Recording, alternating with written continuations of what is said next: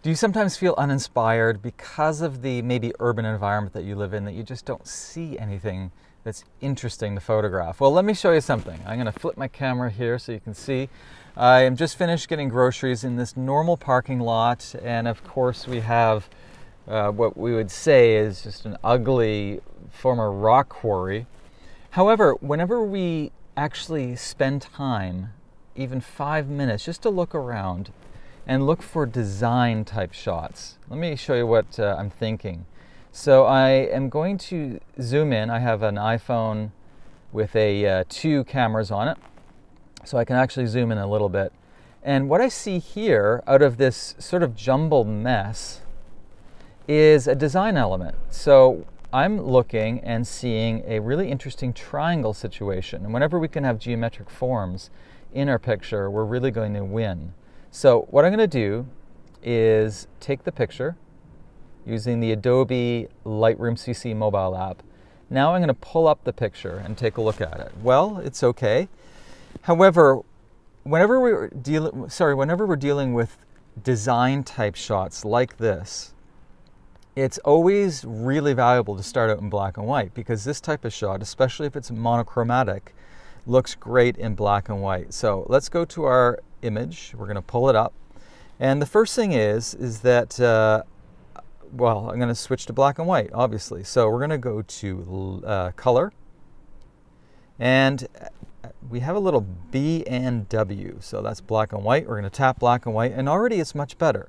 So let's take a look. However, I think that we can make it even more interesting. Now, as you can see at the top right, we have trees. We don't want them, so we're going to crop them out. Now, if you ever have a situation where you're trying to crop out something from the top, bottom, left, or right, you have an aspect ratio problem where you are getting a smaller picture all around, and you don't want that. At the bottom, there's a little locked sign. Tap on the lock until it becomes free. And then that's called a free crop, and you can crop as you like. Okay, so we want to have the width, we just want to be able to adjust the height. Now, another thing that I like to do is, if I'm going to have a crop that's almost square, I might as well make it square anyway. So I'm going to go to custom, and I'm going to go 1:1 square. Okay, so this is really good for Instagram and also good for Facebook. So I feel that this is a good crop here because I didn't want to get the trees at the top left. And I don't mind that there's a huge rock, a couple rocks at the bottom. I actually like that. So I'm going to go to the bottom right, accept the crop, and I'm really liking what I see.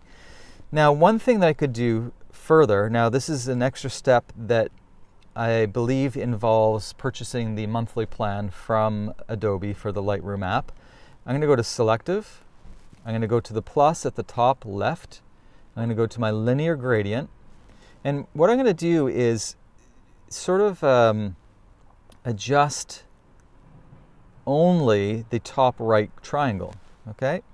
And I'm going to get to the triangle on the left as well in a second. But what I'm going to do is go to Effects, and I'm going to go to Clarity. And Clarity has the ability, if I go left, as you can see, it gets soft.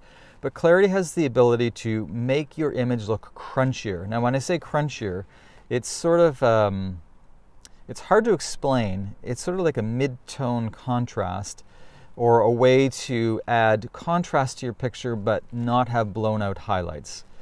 Okay, so I like that. I'm going to go to plus and add another one, the exact same. It's called the linear gradient. And I'm just going to bring it down on this triangle. Now, as you can see, I'm not doing anything with the bottom triangle, the loose rock. I'm only dealing with the rock wall. So I'm going to go to Effects again and increase the clarity. Now, increasing clarity looks good for black and whites, especially with rocks.